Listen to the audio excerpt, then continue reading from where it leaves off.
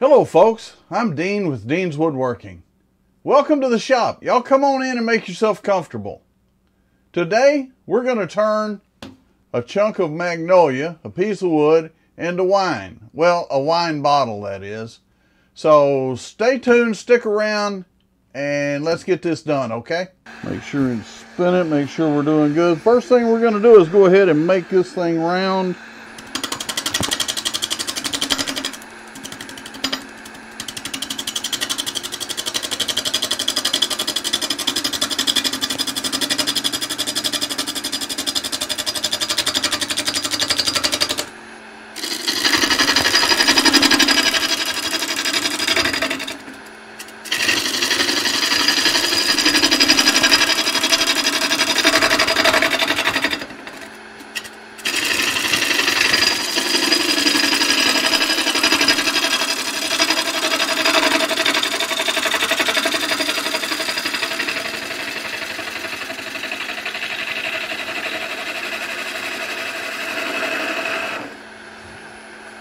Okay folks, so we have a basic rough round shape on this thing at this point, and what we're going to do now is come right into the end here and we're going to square that off. So I'm going to try to take it all at once because it is not square. We'll just take some slicing cuts right in there.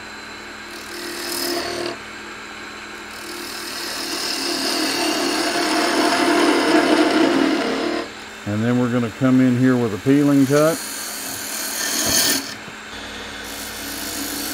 And finish that peeling cut coming right on down here and put us a tenon on that. This wood is not dry by any means. It's been stored outside. It's been down since February when the freeze came through. So it is far from actually being dry. That bottom is actually the biggest part of the bottle. So I want to make sure we don't take that too small. If we're going to get this as close to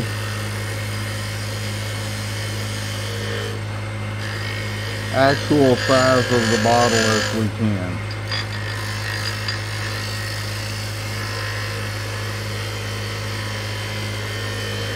And if we're off a fraction of an inch here or there, it's not that big a deal. Okay, we're down to wood all the way around there. And let's see how close we are. We're within a 1/16 of an inch, so I'm going to call that good. We're going to call that the bottom. And we're going to be taking measurements off of this bottle as we go. So we're going to come in 5/8 of an inch.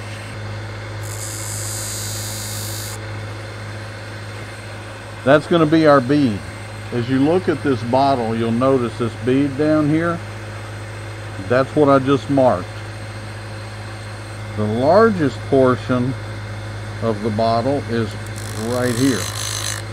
So let's see how far away from that we are. Yeah, we've already come down more than that. So we're going to make the bottle a little bit smaller than what it actually is.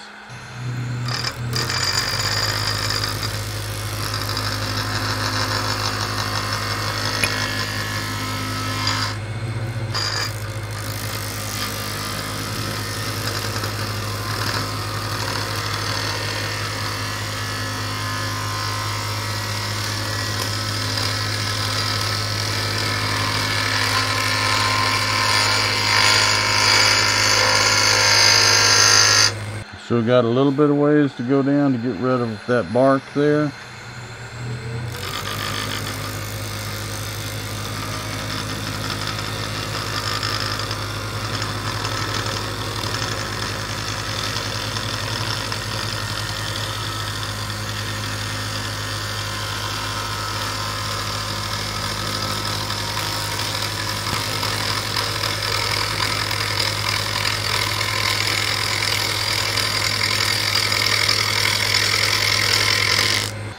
Okay, we're going to make another mark right here.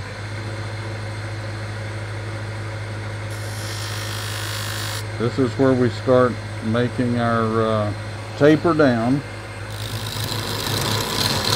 We'll just take and do some peeling cuts here.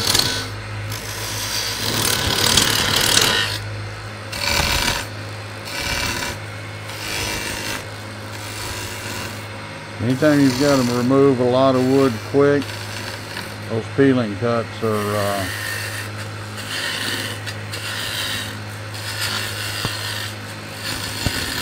they'll do it. But one thing I will say is you have to be careful, because you can absolutely remove more wood than you want to remove. And you can do it before you even know you've done it.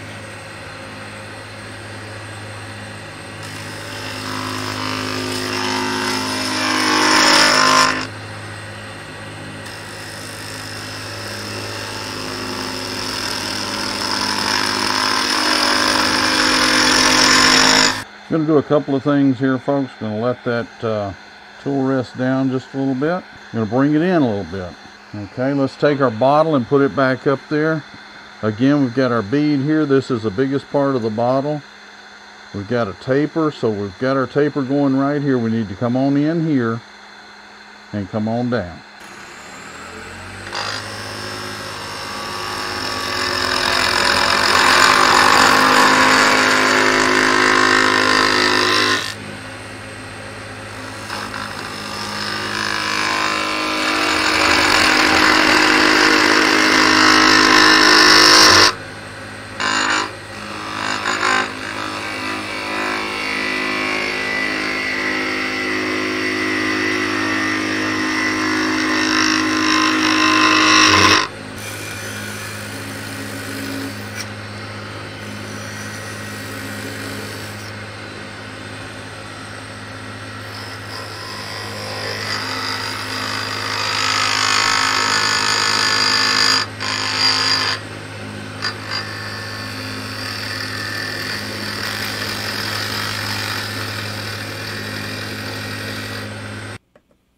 Hey folks, if you like what you're seeing, please go down and subscribe.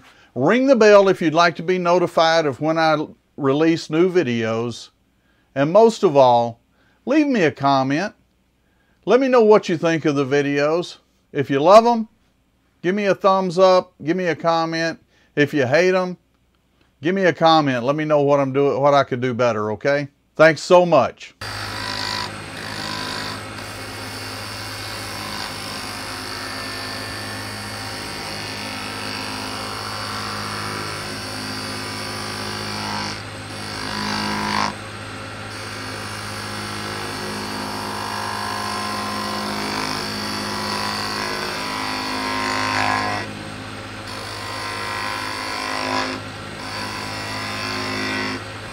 Again, we're looking at our shape there.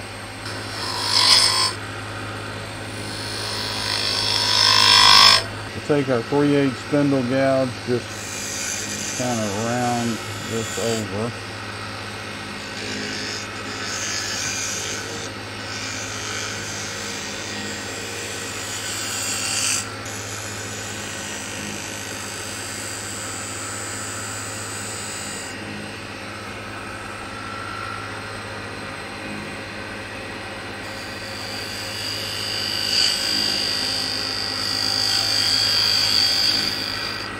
Let me have that bead coming up just a little bit too much. Let's knock a little off the top of that.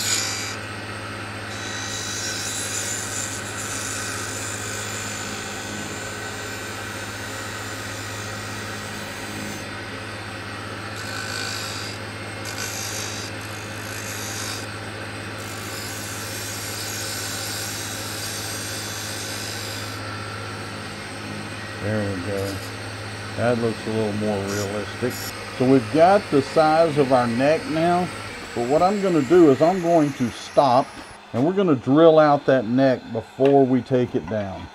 So what we've got here is an 11/16 spade bit.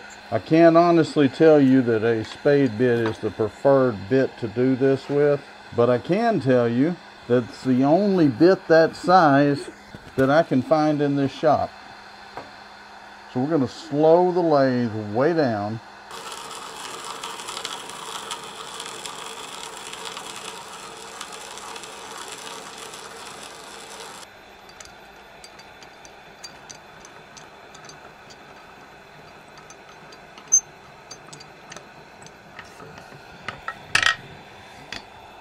Okay, so we've got that drilled out that deep.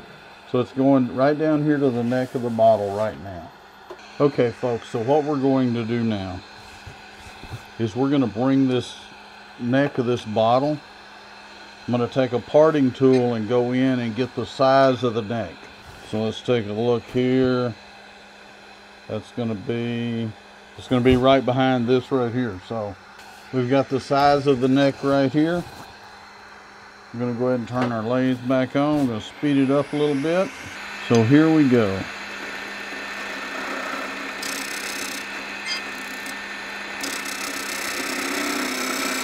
And what we're doing is we're just cutting that.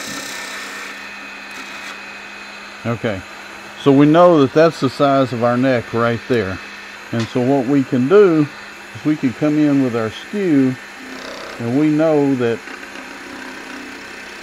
at this point we need to bring that right down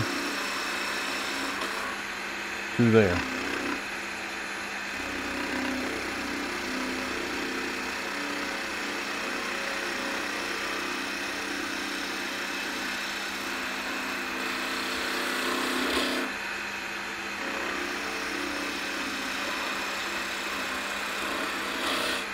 And that's the size of our bottleneck.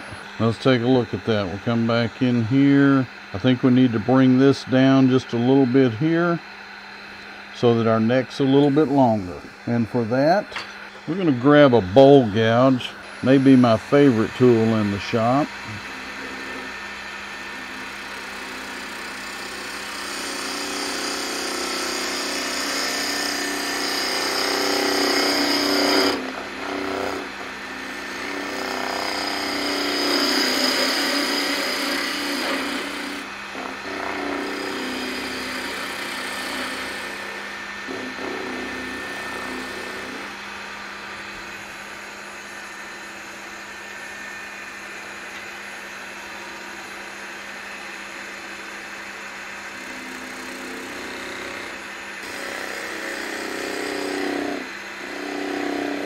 Okay folks, let's continue to take a look at it, compare it.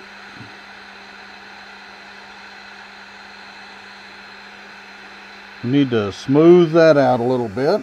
I will tell you, normally when I'm doing these, I don't go to this much trouble to try to get it just like another bottle. Because honestly, who's going to set it beside a bottle and go, it's supposed to be this one? But I wanted to do this for you guys.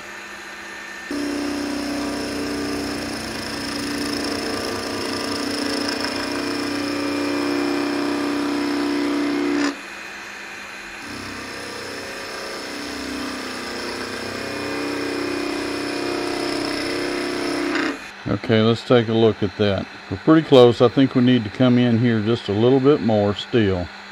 And we're going to do that real quick right now.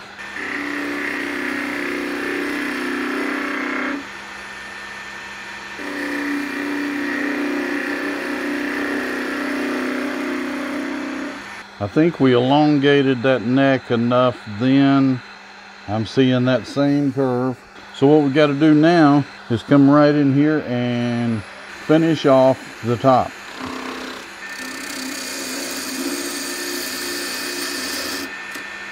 Again, we'll just do some peeling cuts to kind of get some of this out of the way.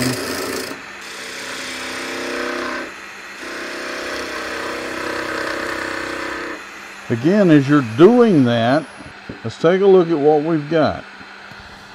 I'm going to go ahead and turn the lathe back on so we can mark this.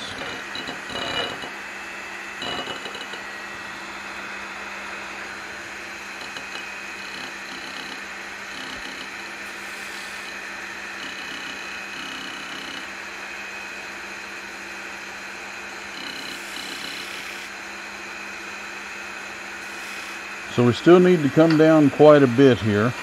Okay, now we're going to come back in and we're going to take this down to a... Okay.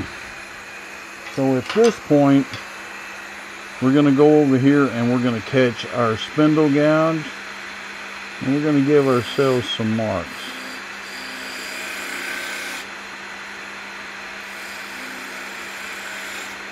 Okay.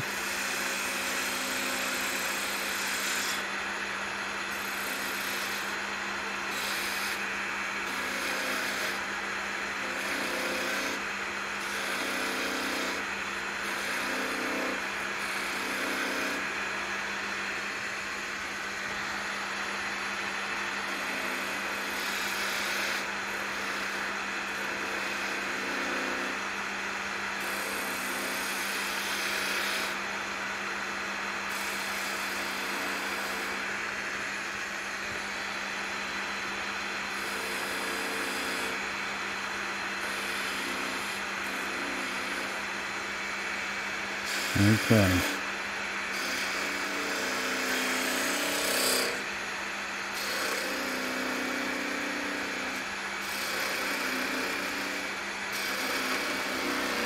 Okay. And then this is rolled just ever so slightly. Okay, let's see what we've got there, guys. Okay, folks, I'm going to do some sanding on this, and I'll be back when I get the sanding done, and I'll show you what we do from there, okay? Okay, folks, we got this sanded out to 320. Looking real good. We're going to go ahead and put a coat of Minwax antique oil finish on it. And we're just going to put this on with it on the lathe here. Give it a chance to soak in. This is one of, I won't really call it a secret because I've told everybody that'll listen, but this is one of my secrets to keep green wood from cracking. You put a good coat of antique oil finish on it, and that pretty much seals the wood. You'll still get some evaporation, but it'll be very, very slow, and it takes a long time. But with it in the house, you're all but going to eliminate cracking. Even woods like crepe myrtle, if you cut down a crepe myrtle and lay it out in the yard, it will split itself. I've always said that that stuff would make good firewood because you wouldn't have to split it. All you got to do is cut it because it dries and splits so bad. But yet I make a lot of crosses out of it, and I very rarely have a piece split because I do exactly what I'm doing right now. And as long as that's going to absorb the oil, I'm going to put some more on it. When it quits sucking up the oil, that's when I'll take and part it off the lathe, and we'll finish the bottom. I was really wondering how all those the knots and limbs that were coming out of there were going to look. You never really know when you put a piece like that on the lathe, but I think it really is adding some character to this bottle. Okay, I'm going to go ahead and finish applying the oil to this, and I'll be back in just a few minutes and we'll go ahead and part this off, okay? Okay, folks, we're going to go ahead and turn the lathe on slow, and we're just going to wipe this oil off anything that's not soaked in. Always be careful when you're using any kind of cloth or rag around the lathe. If I'm going to use cloth, it's going to be a very tiny piece, but even this paper, it may not tear as quick as you might want it to. Okay, folks, there we are. Obviously, that's still wet, but we're going to go ahead and we're going to part this end off. So I'm just going to use my 3/8 spindle gouge to do that with.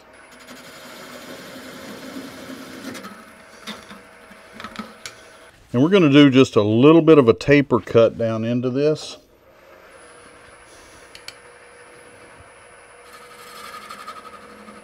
That spade bit that we used to drill that out it drills an awfully ragged hole. So what we're going to do is we're going to take some of this old cheap sandpaper we've got here. Been laying around the shop forever. I'm going to roll a little bit of that up. And we're going to sand the inside of that bottle, okay? Or inside of that bottle neck. Just enough to kind of get the rough stuff out of there. If I had drilled this with a Forstner bit, I probably wouldn't be having these issues. By the way, this sandpaper here is 100 grit, so it's pretty aggressive. But again, it's some cheap sandpaper. I don't even know where it came from. I think I picked it up with some other equipment and stuff I bought used. Let's see how that looks. Much, much nicer. So now we're ready to part this bottom off. When you do that, you want to make sure you're coming in at an angle. So we're going to come in like so, basically making a cove up in the bottom of that bottle. And you want to take you some clearance cuts here, because the last thing you want is that parting tool binding.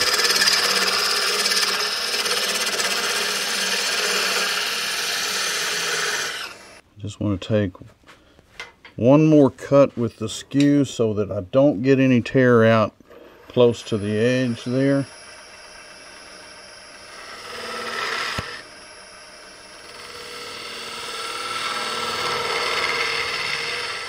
Now by taking that cut with a skew, I basically eliminate the problem with tear out.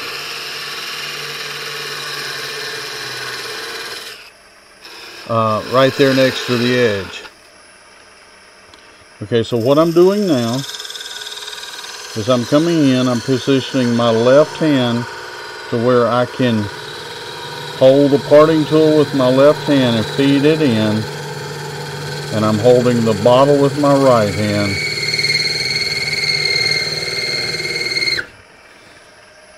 And there we go, folks. There's the wooden bottle. There's the wine bottle. Slightly different, I'll give you that, but pretty close.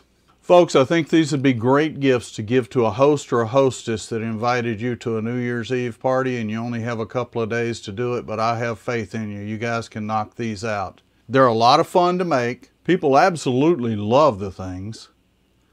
And one of the side benefits of them is they're a nice display for your bottle stoppers if you're doing a show. Have fun. Make you some wine bottles or any kind of bottle. I mean, just have fun with it. Thank you very much for watching. Stay safe, stay healthy, and happy turning.